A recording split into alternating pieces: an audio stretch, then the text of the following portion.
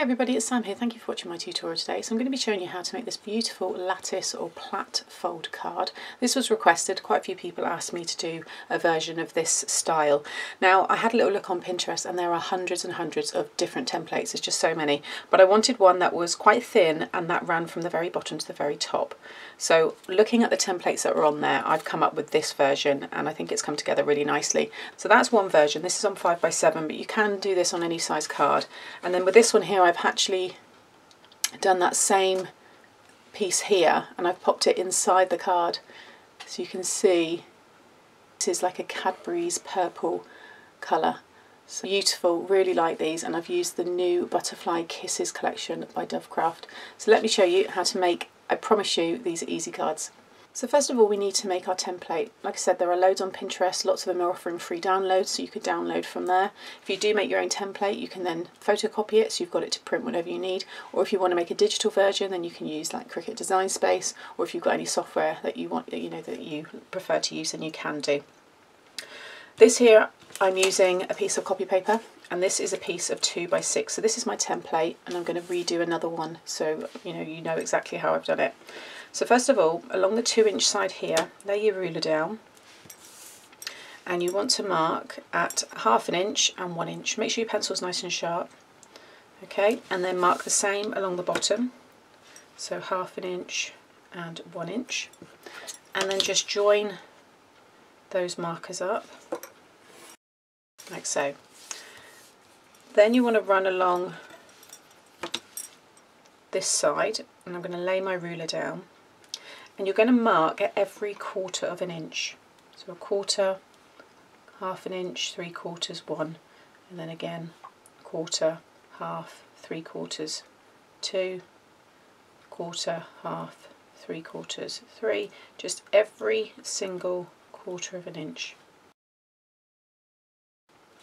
Okay, so if I just hold that up, you'll see I've got all those little markers there and then those 2 lines.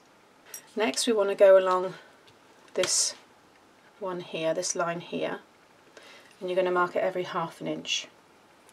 So I'm going to do like a little circle. I'm going to just keep my ruler just slightly above that line, and I'm just going to put at every 1/2 inch just a little dot. Okay, and then bring your ruler down to the next line and repeat. So again, every 1/2 inch. Just bring that up there so you can see. So you've got 1/4 inch increments along the outside here, and then 1/2 inch increments on these 2 lines here. Then you want to just pop a line along the top here. So you'll have a 1/4 inch marker here and here. It's that second 1/4 inch marker in, which will be 1/2 inch, will line up with these other 1/2 inch markers here.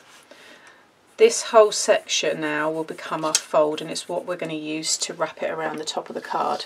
And again, at the opposite end, just line up these 2 here, which will hit the second 1/4 inch marker there, and again, just kind of blank that out so you know where you're working. Next, what we want to do is create these. Now I've marked with a red line just to indicate that these are going to be your cut lines. I'm going to pop it just on a angle there because that's how we're going to work.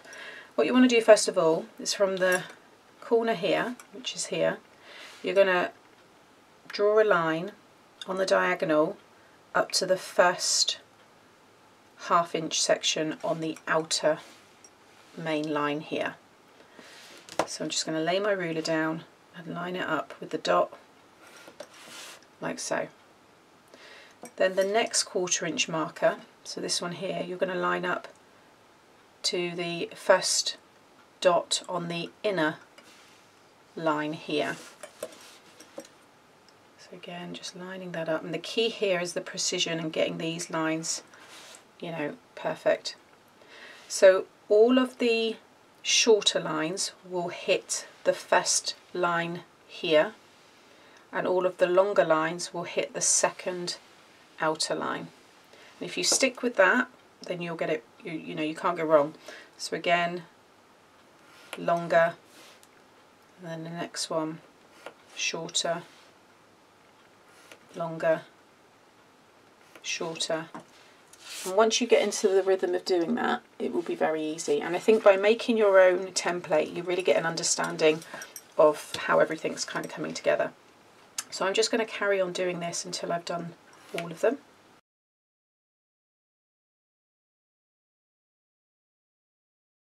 And when you're left with these last two, just join them up to the very top. So that one will join up like so, and then that smaller one like so. So you will have something like this. Next you want to grab your card blank. So I have a pre-made store-bought 5x7. And this left-hand side you want to run along the folded side of your card. And these two lines here will line up perfectly with the top and bottom of your 5x7. If it's a 6x6, just line up the markers until you're happy where they're positioned and then fold over any excess. But I'm now just going to fold that one like so, and then get yourself a strong clip and clip it within this section here. You need to keep this free because this is where we're going to cut. And then again fold over the bottom and make sure that paper's pulled nice and taut. And again, I'm just going to clip that one in place there. Okay, so this is lined up with the fold of that card. These are the Tim Holtz scissors here. I want something that's got that real point because that will mean you won't get any splitting at the end of your cuts. Starting from the very corner, the very bottom line, you're just going to follow that to the end of the line. And what I said during the live when I first made this is if you can try and do it in one cut, so just position your scissors so that they will lay down and cut that all in one go, you'll get a much neater finish. And I'm just working my way along that template like so. And just keep doing that until you get to the very end.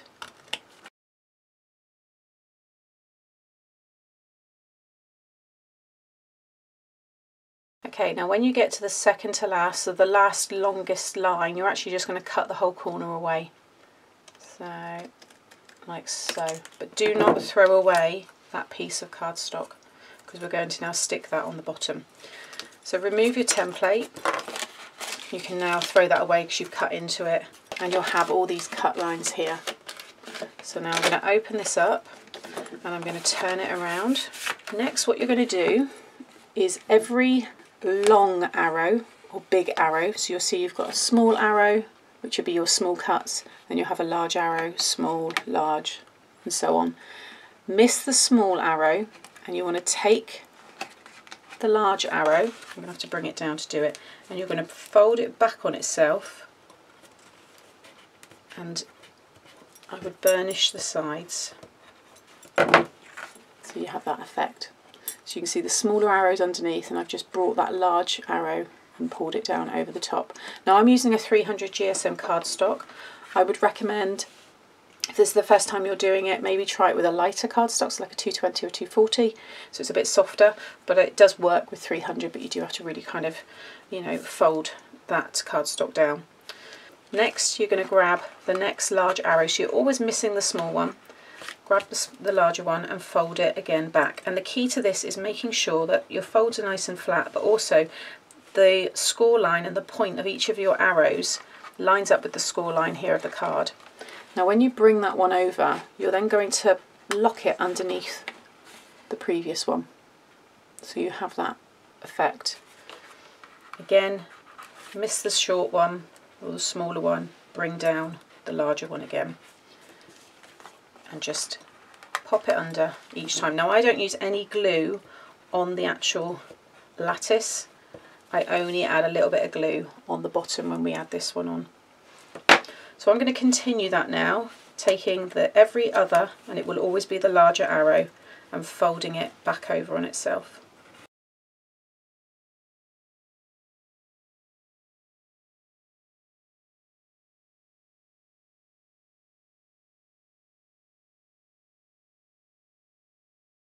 Okay, so now you'll have something like that.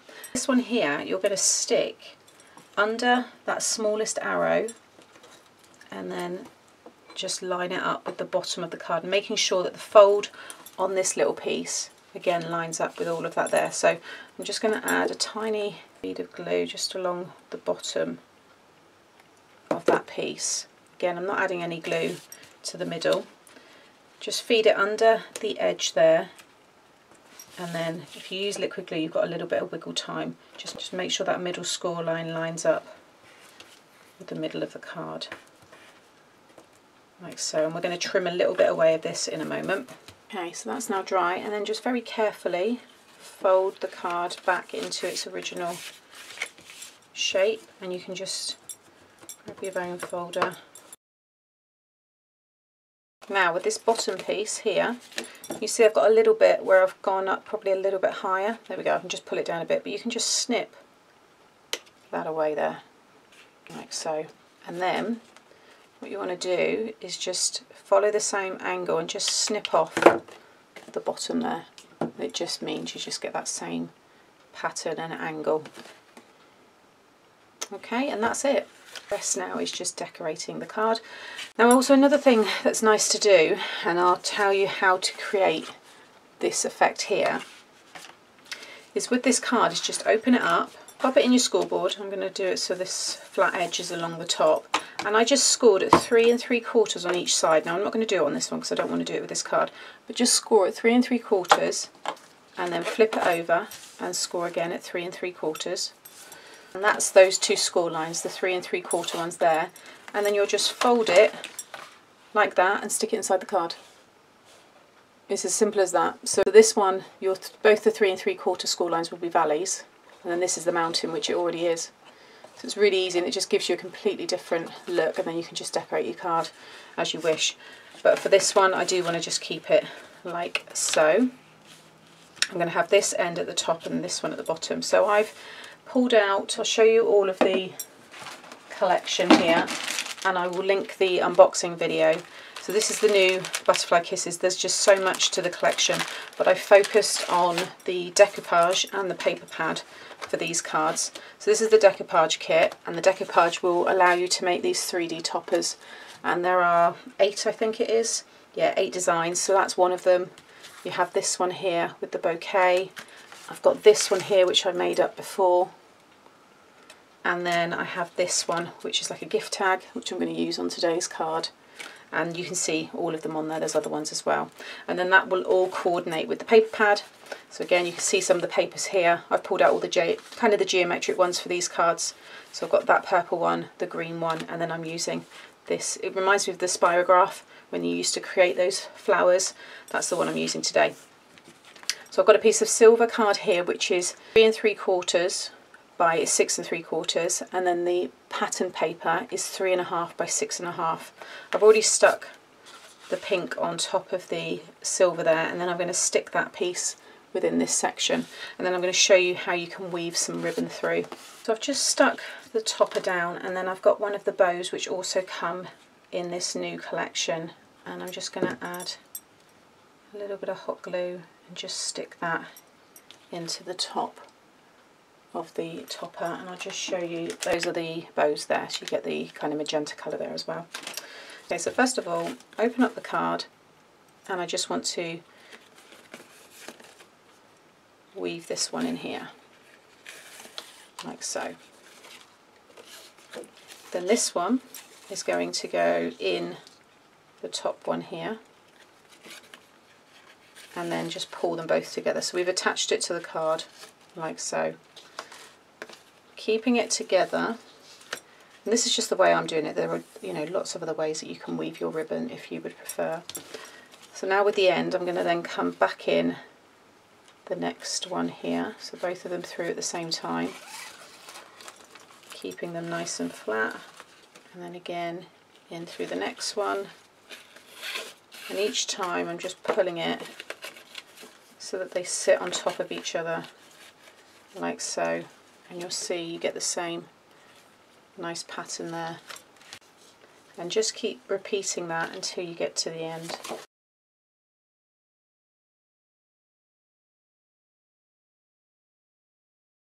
And then when you get to the top, just have one of them go through the very end one, so this one can come around, and that way you can tie your bow.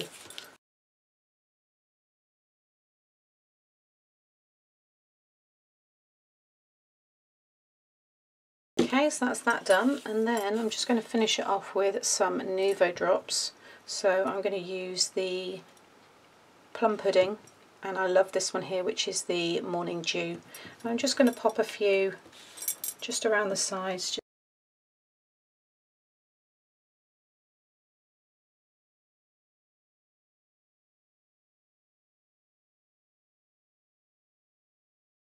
So that's the finished card. I like to do all different sizes, so it'll take a little bit of time to dry, but not too long. And then you can see that lovely design on the side there. Lots of room inside. I'm just going to quickly open it there. You can see that lovely pattern throughout.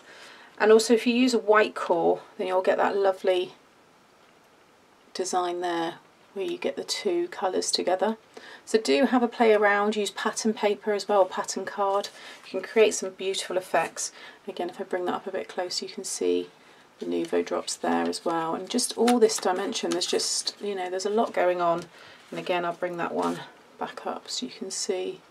And all the glitter's already on there as well. It's just such a nice design, and I hope for some of you that maybe have seen this design before and have maybe been a bit nervous to try it, hopefully this video now has encouraged you to, you know, give this card a go check out some other templates as well that are out there, and hopefully make some really beautiful cards.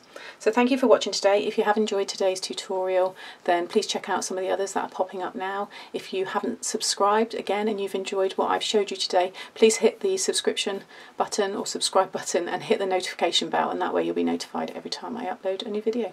Thanks for watching, and I'll be back again very soon. Bye.